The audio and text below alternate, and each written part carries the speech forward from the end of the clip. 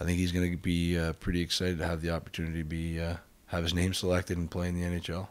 I'm not exactly the best example of this because I just asked you about half a dozen questions about him, but do you ever get tired of asking or answering questions about a player who's not even on your team anymore? No, I mean he's an easy guy to talk about just because of the type of person he is, and forget about the hockey side, just the type of person he is, and so he's an easy guy to talk about because of all the good things that he does. We can talk about a guy who's actually still on the Generals right now. We spoke to him a few weeks ago. We had the pleasure. It was Calvin de Haan. What can you tell us about Calvin de Haan that most people don't already know? I think the interesting thing with Calvin is the fact that he's becoming more and more known.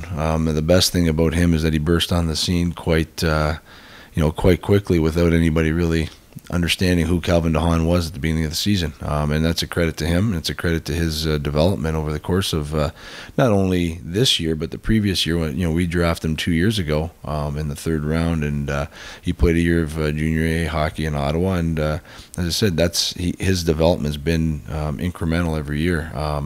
He's a very smooth skating, smart, offensively talented defenseman. Great first pass, defensively very aware. I think he's one of those defensemen for the new game. Something that seemed to be a bit of a soft spot with him, and he did mention this, is a common criticism of him is that he's not exactly ideal NHL size, or that he's quote unquote small. Did you ever see that as a problem in his game? No, I without being too rude, I just think that's bunk.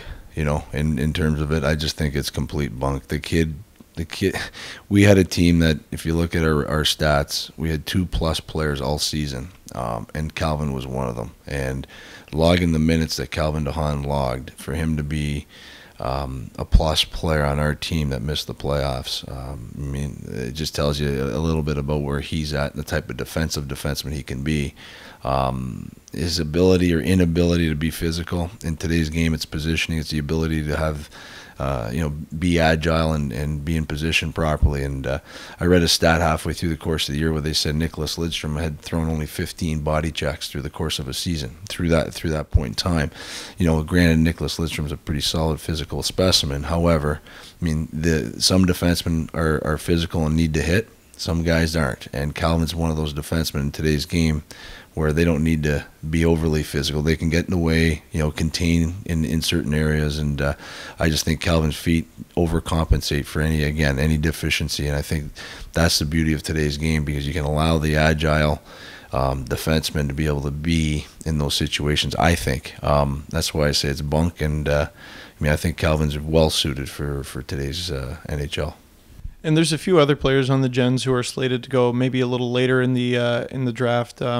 Andy Andrioff, just off the top of my head. Could you maybe talk about some of those guys for fans of teams that get drafted to? Yeah, we hope. Certainly there's a number of other players that are rated by the Central Scouting, and whether they get drafted or not, it's obviously up to the individual teams. But you mentioned Andy Andrioff was a local player here in Oshawa. He's a Pickering boy.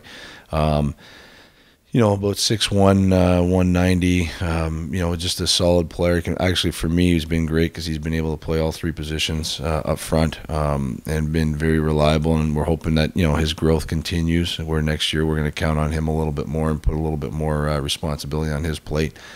And then there's Scott Valentine, who's a player that we had picked up in the John Tavares trade from the London Knights, and very physical. See, there's one of the defensemen that he loves to play physical, and that's his game. And it's great, and he's a good first pass guy. And for a guy, the mid-season rankings by NHL Central Scouting was not on the mid-season rankings, but at the end of the year he was on the rankings at 110.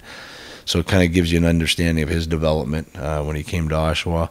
Michael Zador is a goalie who we picked up in the trade as well. And he was the starting goalie for Team Canada at the World Under-18s just recently, and was a player of the game a number of times, and I think put himself in good stead with scouts there. And so we'll see what happens. Certainly we hope that those guys are able to get drafted, and give them a little bit more shot in the arm through the course of the summer.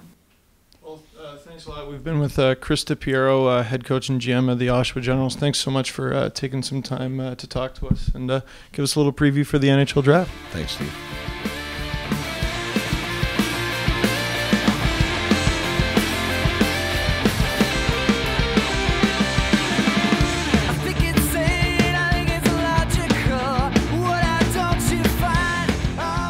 This is a Steve Dangle exclusive.